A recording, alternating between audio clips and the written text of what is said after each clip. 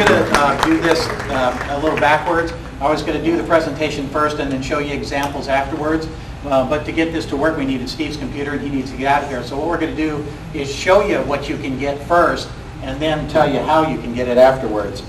So in this case, make sure you have the polarizing glass and... Yep. Does everybody see 3D up there? Yeah. No, I see those things. Oh, sorry. We'll use it in a second.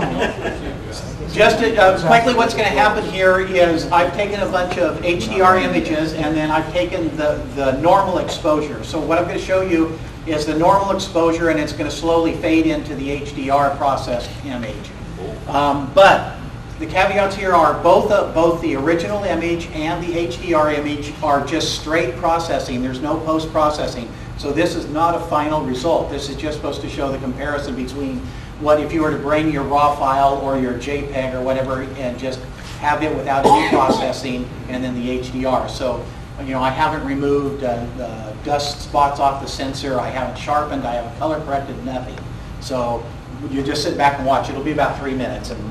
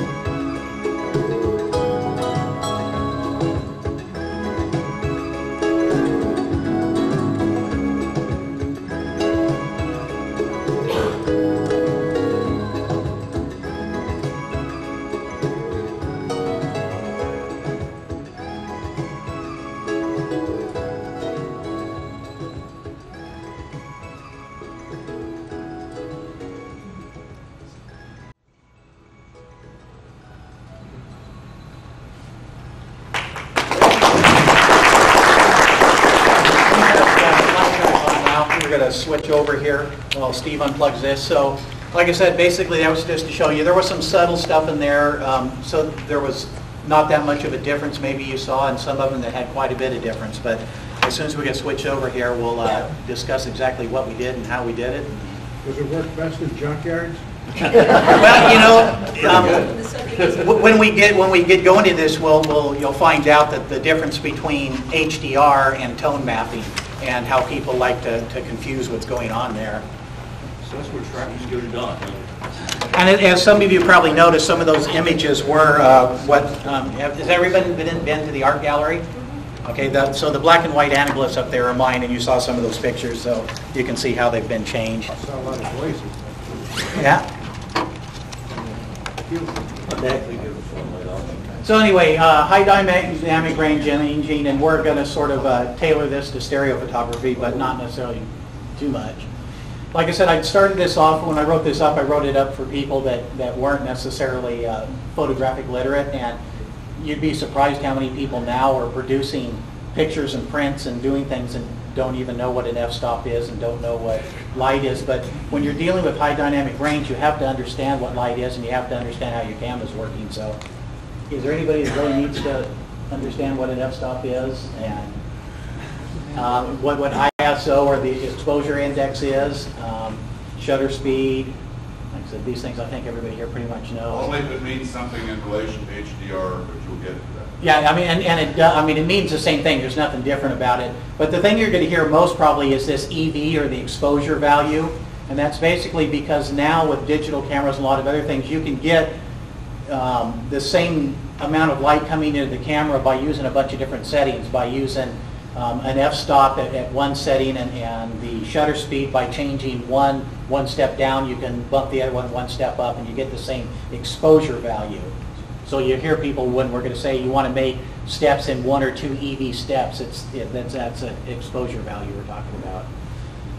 Histograms are very important, and I know a lot of people don't really even look at histograms on camera, but basically a histogram is just an image or a representation of showing you what's in all the light and the dark pixels in your image.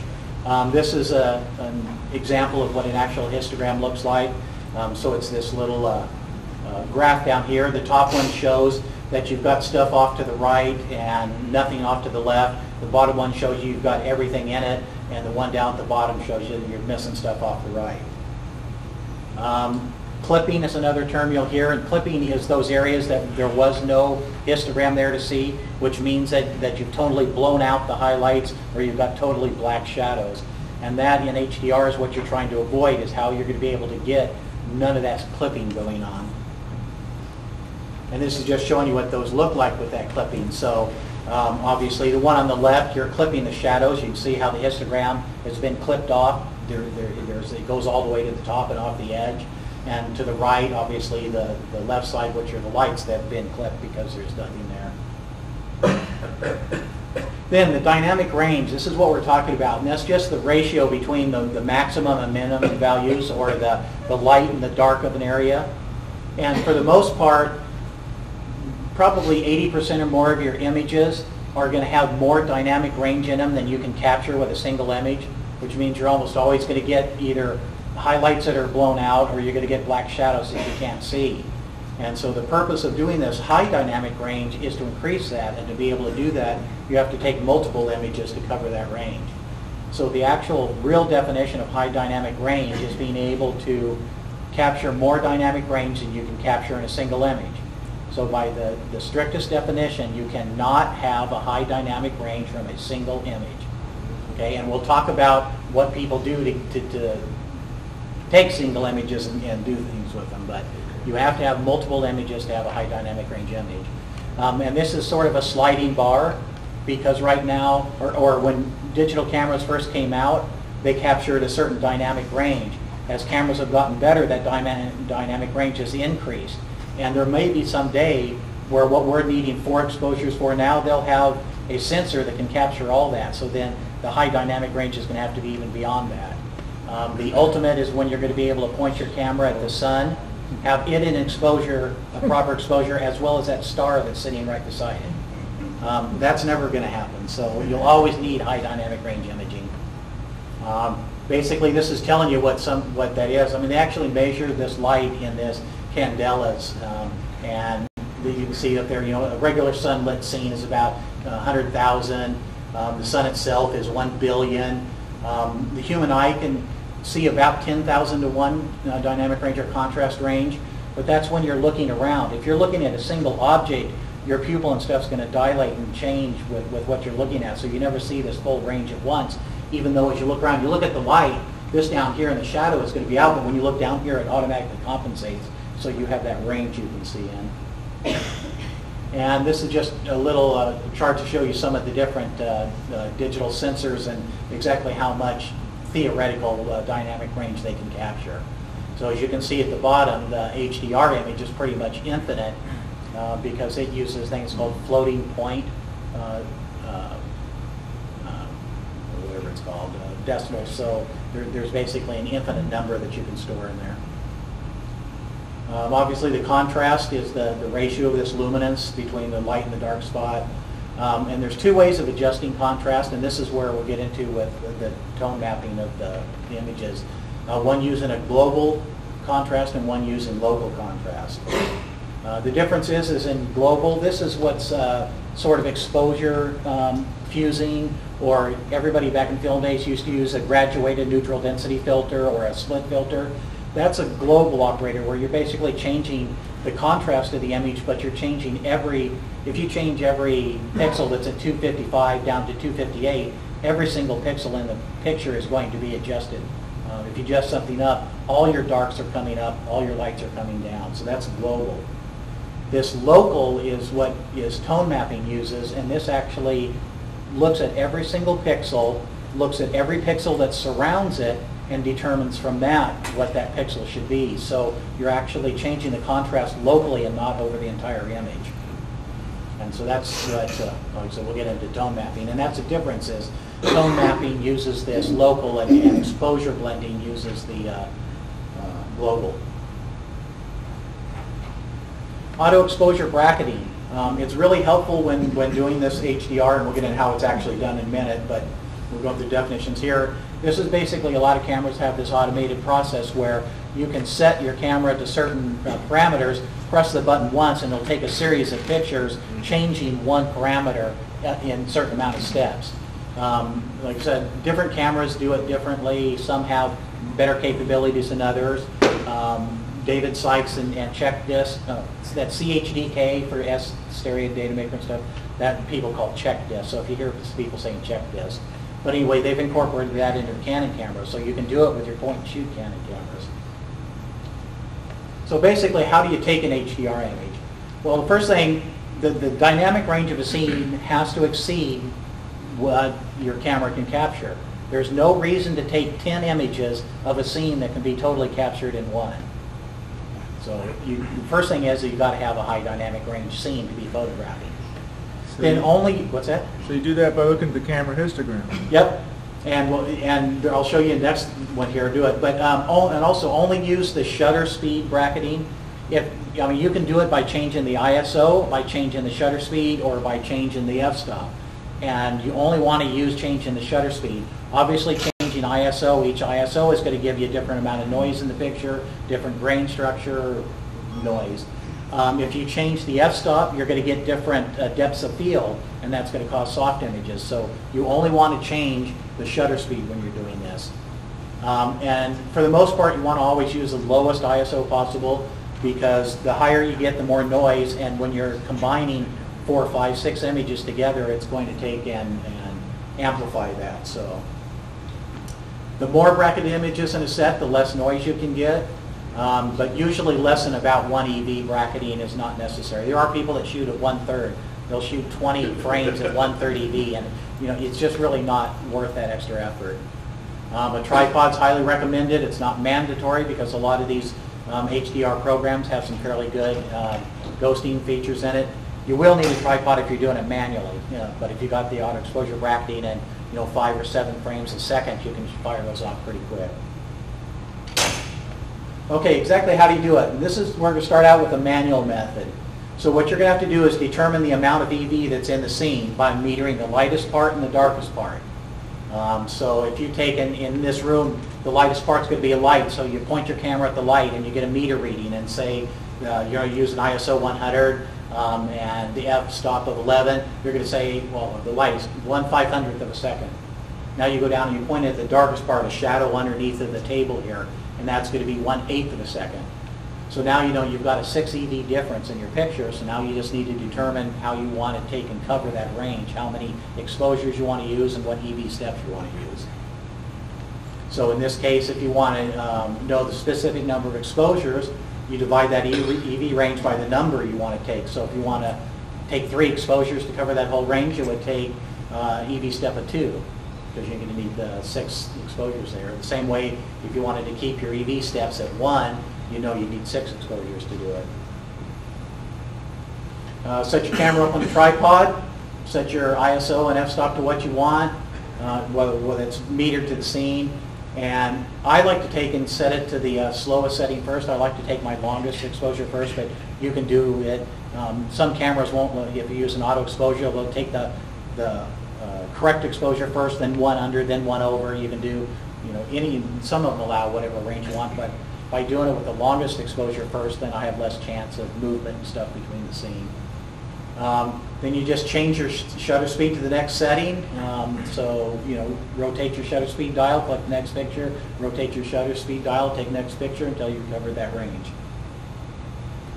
The other one is, like I said, is to be, John pointed out, is to use the histogram. So you take and you point your scene at the brightest or the darkest, whichever you want to start with first. Take a picture until you got a proper exposure and the histogram's right, and then just keep taking exposures, looking at your histogram each time until there's no more clipping in the other end of it. And that's covered the full range. Now the real easy way to do it, like I said, instead of manually, is this auto exposure bracketing.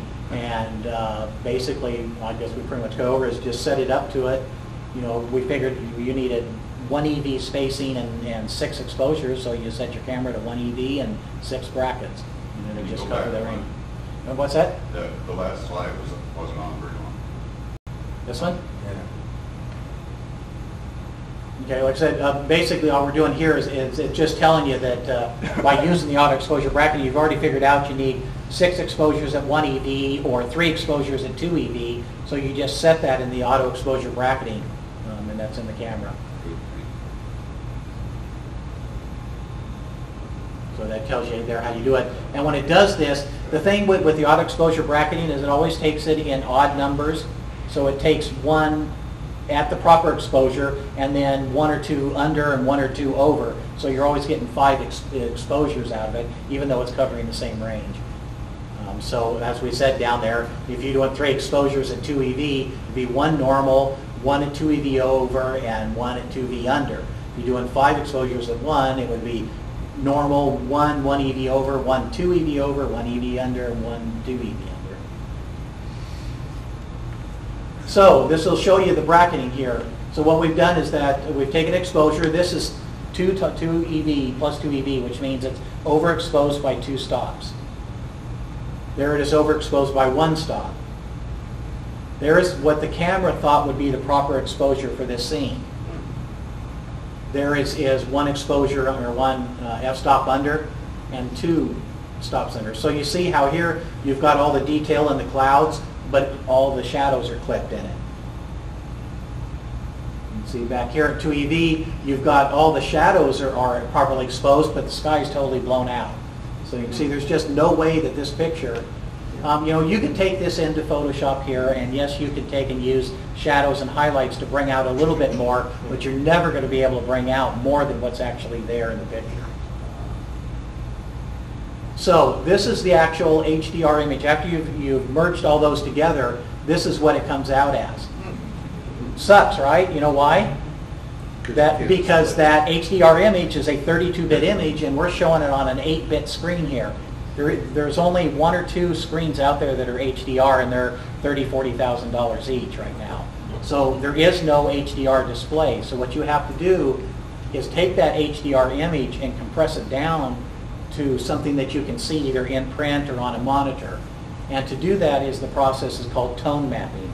And this is where we get into trouble, because tone mapping can cause certain effects to be shown if people overdo it, and people have now associated these overdone tone map to HDR, and so HDR has the look. And there is no look to HDR, because a properly done HDR, you can't tell it's HDR. So what made this? Are you going to explain? Oh, so what I've actually done here is I just took a screen capture of the 32-bit image that was on the screen. I mean, this is what that 32-bit image would look like if it was on an 8-bit display. What made the 32-bit image? Oh, I'm sorry. There are programs, and I'll go into the programs, but there's programs out there, everything from Photoshop will do it now, and dedicated programs like Photomatics and Artisan and a few others that I'll list out. But what they actually do is they take every one of those images and bring it in, and using real specific algorithms and different programs use it a little differently. It looks at every single pixel, looks at every pixel beside it, decides what to assign to that pixel, and assigns that, and then spits out this 32-bit image.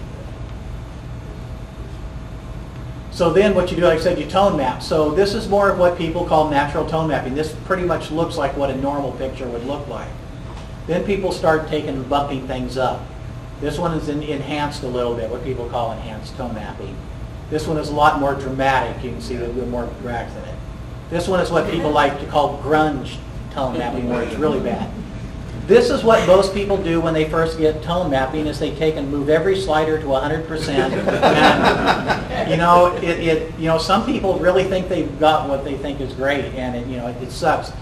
One of the main things that can happen, if you look at the interface between the sky and the cliff face there, that's called halos. And that's one of the biggest banes to people that overdo tone mapping, is this haloing. And that's just an artifact of the algorithms that are trying to take and map this when you overdo it. So some of the problems that you're going to run into, obviously moving objects are going to be a problem because you're taking multiple exposures. And if you're using a single camera on a slide bar, you're going to have more than that, because you're taking 5 images over here, sliding it over, and taking 5 images over here. So you're not going to be shooting HDR at the races. That's just not going to happen. Even with a stereo camera, you're just not going to be able to do it. Things are going to move too much. But there is a lot of moving. Silence your cell phone. There's going to be a lot of the anti-ghosting features in this software can take care of a lot of this stuff. Flag waving in the breeze. It can actually go in and it'll choose one of the HDR images and only use the waving flag out of that and drop the other images in that area. And as they've progressed, they've gotten a lot better on this. The other way you can do it is you just take one of your original images and use Photoshop to mask it back in. Yeah, but that was rough 3D though, isn't it? No, because you do the same thing in the left and the right. You use the same stereo image pair.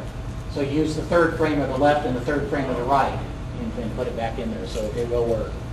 But in another case, how you like to take and slow down waterfalls with long exposures to get that real nice velvety. Doing it this way by not putting any of the anti-ghosting features in actually enhances that look, and it looks a whole lot better. Then here it is. The biggest problem is the tone mapping. Because these HDR programs really look at each individual pixel, when you take a stereo image, that the pixels that are next to each other are not going to be the same in the left and the right. I mean, that's what makes the parallax, what makes stereo. So you can take and get processing differences between the left and right image if there's major differences between where things are set in it. And the more intensified you take and pump up these settings, the worse it gets. The halos that I showed you are the real problem, and the biggest problem that people have when they're first starting out is wanting to push this, but I'll show you in the program that there's how to take care of those. Noise, obviously, if you don't have enough brackets to cover the range you're in, if you have solid blacks in there that you haven't covered the shadows in, that's going to turn up a noise and it's going to be really bad. If you have blown out areas that you haven't covered in your bracketing, it's going to turn out a gray mess in your picture. So you really have to cover the full range. Can you explain what tone mapping is? What it is? Well, I thought I did. Tone mapping is a local contrast adjustment it compresses the 32-bit image down. Say you have a 20-foot step ladder, but it only needs to be 8 foot tall. So what you're doing is you're leaving all the rungs there, you're just moving them closer together. So, and that compression is the tone mapping algorithm. And you as the operator of the program get to decide? Yes. Okay, thank you. Tone mapping's in the computer. Yes, tone mapping is part of the program. When you showed the full HDR image, that wasn't just an 8-bit section, that was everything compressed down to 8 bits? Correct. You just take the segment out there at the bottom. One second, In other words, like say for instance, drop out the LSB and just keep the top significant 8 bits. No, it's the full 32-bit compressed down. So like I said, Okay. 20-foot Oh, ladder with the rungs, 1 That's foot what we apart, saw. are now, the rungs are only a foot Okay. apart. Everything is there, it's just compressed closer together. Right. And how the program determines where to put them, how close to put them together, Right. whether the bottoms is going to be farther apart and the top is going to be closer together. All those are algorithms that there's 20 or 30 I people was out just there. curious running about the different ones. HDR that you showed was not just a segment of that, but was No, that was the full 32-bit. And when I get in the program, I'll show you that. Thanks. So anyway, here we go. Tone mapping, it uses the local contrast operator. Because each site's different, the final processing might not come out right. You want to make sure that each set, when you process these, that you have all your settings the same. You got a scale of 1 to 100 on a slider.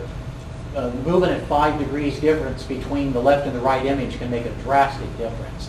So you have to make sure to set it directly or the same on both. Some HDR programs that are out there that will do this stuff. Photomatics is probably the most common one that people are using. Photoshop started about CS2 with HDR in it. It sucked terribly. CS3, it sucked a little less. CS4 was usable but not good. CS5 now, although I haven't used it, is supposed to, they've really drastically improved the HDR in that. Artisan, Easy HDR, all these others are some that, and a lot of these, Hydra, Photomatics, and a few others have both Mac and PC applications. A lot of the others are PC only. Nothing for GIMP. No, because, well, no, yes, there is GIMP. I think that the Luminance HDR, which used to be QTPFS-GUI, was the name of the program. It's a command line operator, so it will run in GIMP. So. No, but yeah, all you have to do is do a Google search on HDR software.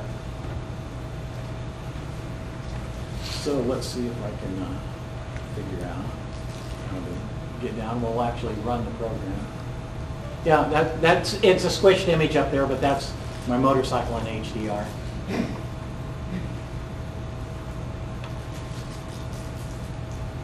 Okay, so this is the actual program I use. It's called Photomatics. And what you're able to do here, you can generate, and it has both tone mapping and exposure fusion, so that a lot of people think that they can get a more natural looking image by doing the exposure fusion, which just takes 2 images and puts them together using like neutral density filters. But it's got both of them in there. But what we're going to do is actually generate an HDR image. And to do that, you're going to go in and you're going to go find your 5 exposures. In this case, if I can remember right, through this one.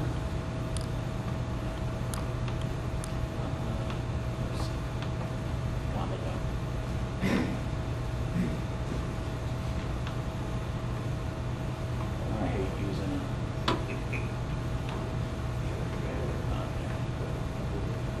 Hold down my control key. Hold that one down. Hold that one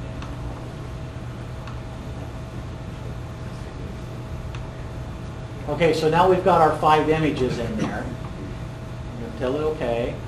The first thing that's going to come up is how you're going to generate this. So first it's going to do is going to let you, it has a couple of different options for aligning the source images. You can either do it, if you're using a slide bar, you're pretty steady on your image. You can tell it just to match it by moving it left and right and up and down. You're not going to have any rotational errors. I think the better way to do it, especially if you're doing any handheld or got any movement, is match features. This way it'll also do rotational errors.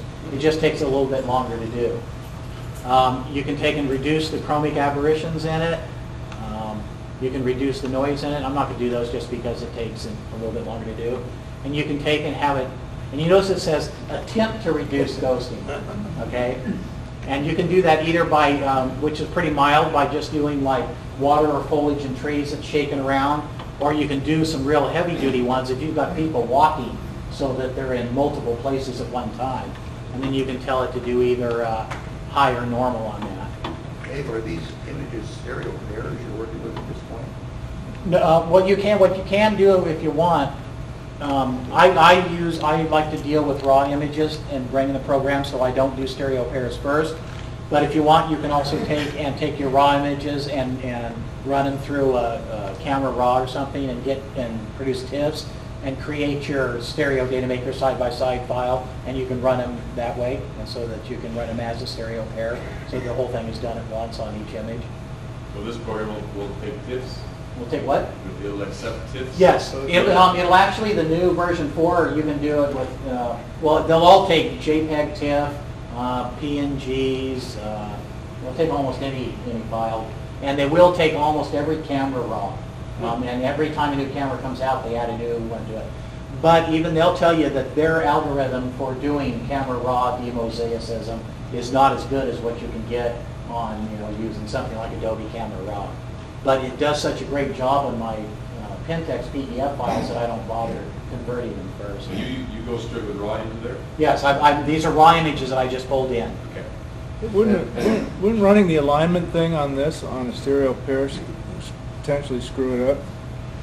Because the left and the right won't have the same errors in it necessarily. Yeah, yes. And it'll align the whole thing globally, and the left and right won't be optimally aligned individually. Yes, correct. So that's another one of the problems that you can run into with trying to do this on stereo pairs. So it might be a good idea to take and convert first, do all your alignment in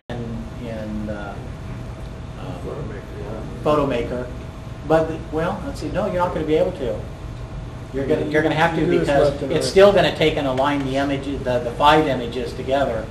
Right, but if you're shooting with a tripod, do you even need to use that feature? Do you need to check? Yeah, it depends on how steady your tripod is. I mean, but we're talking if something is, a tripod could easily be 2 or 3 pixels out just by blowing on it. So there's not too many mounts that are steady enough that you're not going to want to align an image. And you do have the option of either cropping or not cropping your final image when it's aligned. I always crop it, because if not, you have all this extraneous stuff around where it did the aligning. The other thing you can do is you can set the white balance either as shot, or you can choose one of them. And then your colors, I always work in sRGB because that's what I'm outputting to most of the time. So we're just going to tell it, okay, go ahead and do it there. So now, first thing it's doing, it's going to convert my raw files. And actually, I'm going to stop it, because what it's going to do, it'll just convert them, and it's just going to make that HDR file. So I'm just going to go in and open it because I've already done it. Depending on the size of your files, I was doing 5, 10 megabyte files there, 50 megabytes worth, so it takes maybe 45 seconds or so to do. Normally what I do is batch processing. As you can see down here, you can just start a whole batch during the night bring it in. So this is going to be my HDR image. So there it is. There's that HDR image, just like I showed you. That's that 32-bit image. But you notice this thing over here at the side? This is the viewer, and it's an approximation. So see where my mouse is? As if you look around, that's what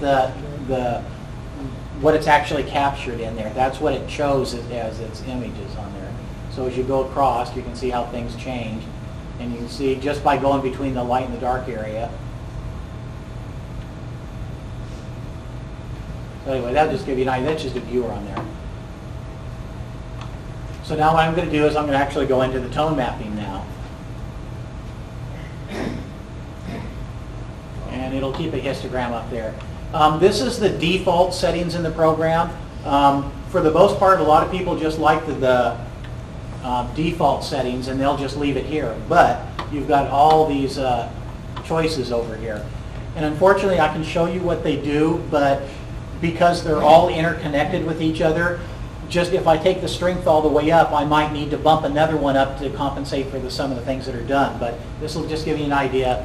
The strength on here is the actual strength of the program, so you can see how nice and blot gets up to 100% strength. We'll take and get it. Oh, you know, I'm usually somewhere around 75 or so on the string. Everybody understands what saturation does, right? You take all the color out, or you put all massive color in. And see, this is the other thing too, is as with any program, the tone mapping can be overdone. Saturation can be overdone, but you don't hear all these people complaining about people oversaturating all the time. So you just need to learn to. So saturation kind of is like different film stocks that are better for some.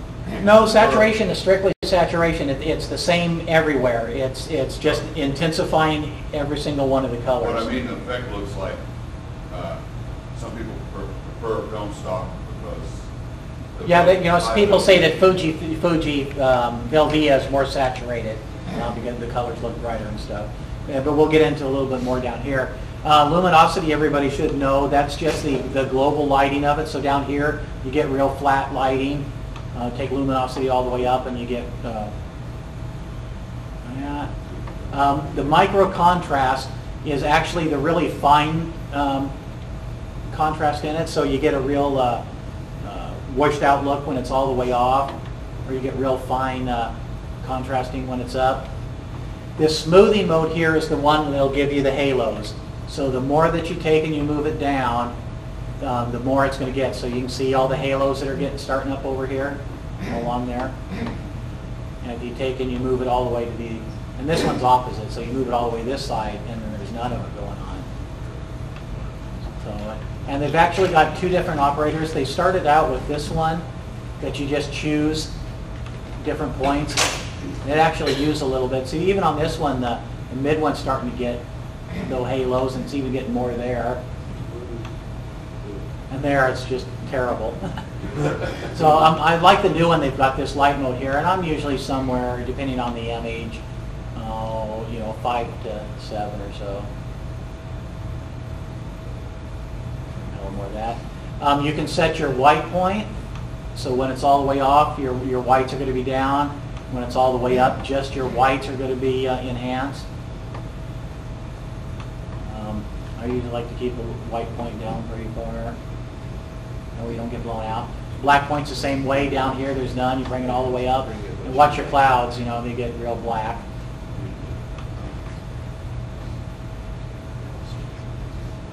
Just keep it down there somewhere.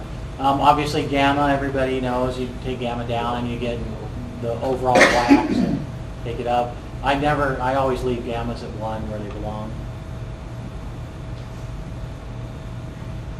I'm not good at these touch pads. Okay, your color temperature, if you didn't balance or not, you can take and balance it in here. So you can take it all the way to the cool side, blue, or you can take it all the way to the warm side. Hopefully you've done your color balancing well in camera. Then one of the fun things you can do here is you can take and adjust the saturation, adjust the highlights. So if you're there, and it didn't show up a whole lot, you need to probably move that up a bit, but that was just the, see, only the highlights, so only the clouds and stuff in the highlight areas are going. Let's move that up about there. And the same thing with the shadows now, so you can take all the color out of just the shadows, or pump up the color in just the shadows.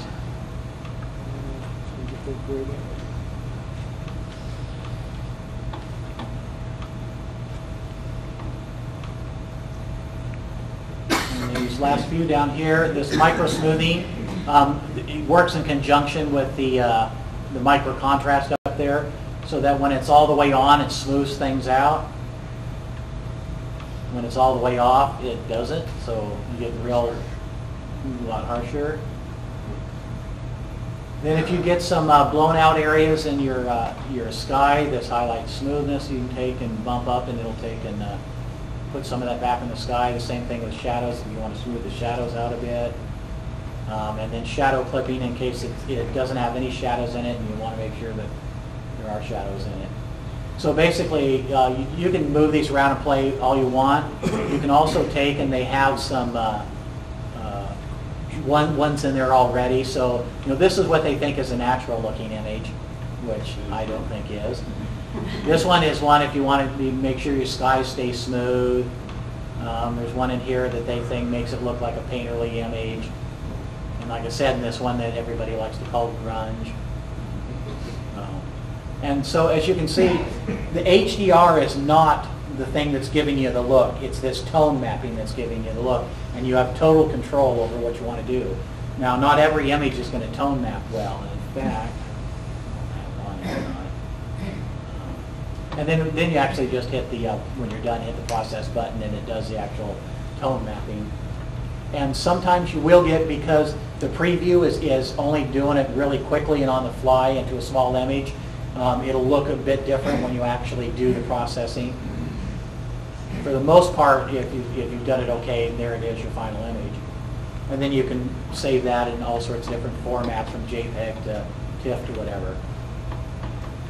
But I went out and shot this weekend and I screwed up.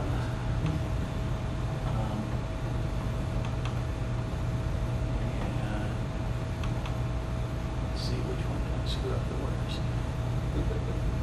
Let's see. Because I was using auto exposure bracketing, I didn't have enough. That's not it.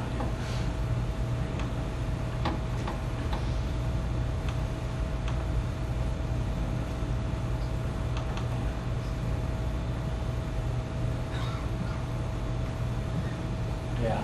So this one here, I didn't shoot enough brackets to cover it. So when I go into the tone mapping, it just turned out like real total crap. It's autistic. Well, it's not what I want to see. Yeah, but anyway, so what's happened here is, like I said, I didn't cover enough of the range to get the shadows and the lighting in it. But so this is just one program that'll do it. Every program has a different interface, and it's going to have a slightly different look and have more or less features. That one Artisan and HDR tools, I think, is also a graphics editor as well, so it allows you to do a lot more with touching up your pictures and stuff as well. Which one is this? This one is Photomatics, not Photomatrix. There's no R in it. It's Photomatics. T-I-X. Yeah, and it's a $100 program, and you can go just about anybody's website that's doing it and get a coupon for 15% off. So, and you get free upgrades for a year on it. You definitely, when you're done with an HDR image in any of these programs, you're not done with it. You still need to bring it into Photoshop and touch it up. You need to enhance it better. You need to take care of contrast and tones and levels and sharpening and all that. It's not an end product by any means, so you still need to keep going. Yes? What kind of cameras do you have to use to do this? I mean, you got to get a digital. Any camera that can take multiple exposures or have a manual mode will work. You can do this with JPEG photos if you want. You just need to take more of them because they don't cover as much range as a DSLR with a 12-bit RAW image in it. So would you like a digital SLR type camera is what you're talking about? Yes, they work best because of the auto exposure, but different manufacturers. Canon cameras, all except for one or two of the high-end models, only allow 3 brackets in the exposure. Nikon's allow up to 9, I believe, in it, 9 or 11. My Pentexes, they allow 5 exposures, in the maximum. But you use normally how many exposures? you use as many exposures as you need to cover the dynamic range of the scene. Okay. However, a good rule of thumb, and most people find for the most of the time outdoor normally lit scenes, a 3-shot exposure at 2 EV will cover it. So a 4 f-stop range will usually cover it fairly well. Does the program work better if you have smaller EV steps, or can you just take a plus and minus 4 EV? It will work, but the more steps you have, the better it will work, and the less noise especially you'll have in the image, because it'll have more to work from than just the top one and the less one. Because if your mid-range in there is not covered by either your upper or your lower, you could have the range so far apart that if you're overlapping, you're fine. But if you move it here, you haven't covered any of the mid-range. So you have to cover, your overlap has to cover every bit of the dynamic range. I noticed I think it's a matter of your personal taste. Your skies are really dramatic. Like they were double polarized. Yeah, I mean, How would you bring just the sky back down? Is that the well, there's also another way that, I mean, if you want it really drastically down, then what the program will do is you can take and tone map twice. Tone map once for the sky, tone map once for the other area, and just mask them in. Because whatever you're doing, even though it is a local contrast adjustment, you're still affecting all the lights in the picture one way or the other. So if you bring that down, you're also going to bring down the texture and stuff in the rocks as well as in the sky. But bringing that black level down is the main thing. The black level is what gets you the really storm clouds out of the white fluffy clouds, and so bringing that down will really help. Yes? Would you use like a spot meter to get all these ranges, or can the camera do that? Or Well, a lot of cameras have spot meters, but no, I use just center weighted average metering for all mine. Okay. And actually, I'm going to tell the truth, for the most part, I'm using my camera's AEB, so I don't meter scenes, and that's why I end up screwing up sometimes. So, you know, I just take and meter on what it's supposed to be, press the button on AEB, and usually I'm using 1.5 EVs for 5 frames, so I cover a 3 EV range. If using like Canons, like a lot of us do, the histogram up, you know, do zebra striping and stuff that's under range and over range, or if you histogram with a little red diamond up there, it says, hey, your stuff out to the right or out to the left. Yeah, as I said, one of the ways to do it manually is to get your first exposure and keep going until your histogram is covered on it. Yes? Yeah, once you make all the settings, adjustments for the left image, is there a way to save that? Yes, you can do it one of 2 ways, depending on we're talking about specifics and programs, so each program would act differently. You'd have to see what that program is. In Photomatics, one of the options in the settings is always use when you start the program up, is come up with the last used setting. The other one is, as you saw there, you can save any settings and name it what you want. So if you get a setting you like, you can save it. Yes? When I run some HDR images, I had the ability to select which of the images I want to cover, which of the dynamic range sizes. So that if I want, for example, the +3 only to cover the top end and not overlap, you know what I'm saying? Yeah, I know what you're saying. I'm not control over which images get weighed before it makes the HDR image. Do you find that just letting it do that or automatically? What programs do you use to do that? Because I don't know any program For that example, Photoshop, you can say, I want this image to only cover this part of the histogram. And I want this image to only cover, I can overlap it, so I can move that overlap around. You know, just another feature in another program. I've never used that, and I've always, Photomatics doesn't allow that, so that's what I'm using. Yeah. Can you talk about workflow for doing this with stereo cameras? Yeah, like I said, what I like to do when I do it, I have my left and right images because I'm on a slide bar. I also use L'Oreal to do macro with, and also the new 905 splitter. And in that case, they're just single images, and I'll take, and I bring it in, I tone map the image, either the full stereo image or the left and the right. And then I take that tone mapped image and bring it into Stereo Photomaker and make a full-size aligned pair out of it. Then I bring those back in and do all my manipulations of color balance and sharpening and stuff on the side-by-side pair, so it's all done the same on both of them. And then back to Stereo Photomaker to do my parallels or whatever else I'm doing on them. Yeah, one more thing about the workflow is that if you're not working on the 2 images, one right after the other, the left and the right, you can save the preset of all the settings, all the sliders that you did for the first image, and then when you work on the right image, then you can apply those. Yeah, that's why I highly recommend the workflow is to take in your left image or your right image, do it, and immediately do the next image because the settings are still there. Then move on to your next image, change what needs to be changed. Every image will change. You're not going to want these presets. It's amazing, just the littlest amount of change in an image can really change how the effects of the tone mapping are. So don't get in the habit of just hitting the default settings and thinking it's fine. Play around and tweak every single image. Yes? I know that Photomatics has a plugin for Photoshop. Have you used that? And does it... I don't use it as a plug-in. I use it as a standalone, but it works the same way. So, and there's some people that will take and split programs. They'll maybe do their aligning in Photoshop because Photoshop does a really great job of aligning images, and then bring that into Photomatics to do the tone mapping.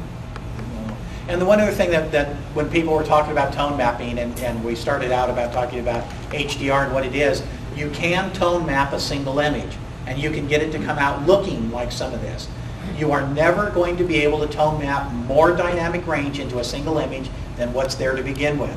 But you can create the tone map look from it.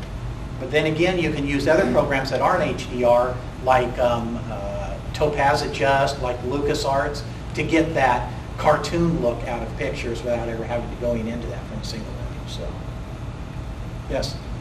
If you don't have the tone mapping software, the other special HDR software, say you're shooting a shot that's pretty good, except it has one dark area here. Can you get about the same thing? Get most of what you want by just exposure blending is what you're talking about, and yes, it's no different than using a neutral density, using Photoshop layers to blend in dark and light areas. But if you're shooting through a tree that's got 3,000 light areas in it, yes, you can go in pixel by pixel and change every one of those, or 10 pixel areas and do all that. But you're going to spend 300 hours on a picture that takes 15 minutes in this program to do. Good. All right. Oh, yeah. Just so Photomatics does have a free trial download that doesn't expire, just puts a watermark on it. Yep. So you can play with this stuff and experiment before you actually lay out the camera. Yeah, almost every single one of the programs out here, including Artisan and some of those others too, not LucasArts, they want $600 for their plug-in. But all these others offer free downloads, totally working programs, no restrictions. Well, one of them restricts the size, no more than 1024 by 768. Most of them just put a watermark on your final image. And if you buy the program, there's a key in here that will go back and you can put that image back in and it'll remove the watermarks. So go in and it never expires. So you can go in and process all you want until you decide that it's going to be what you want, buy the program, and then you've got those images. It just removes the watermarks. So. Okay. All right, thanks a lot.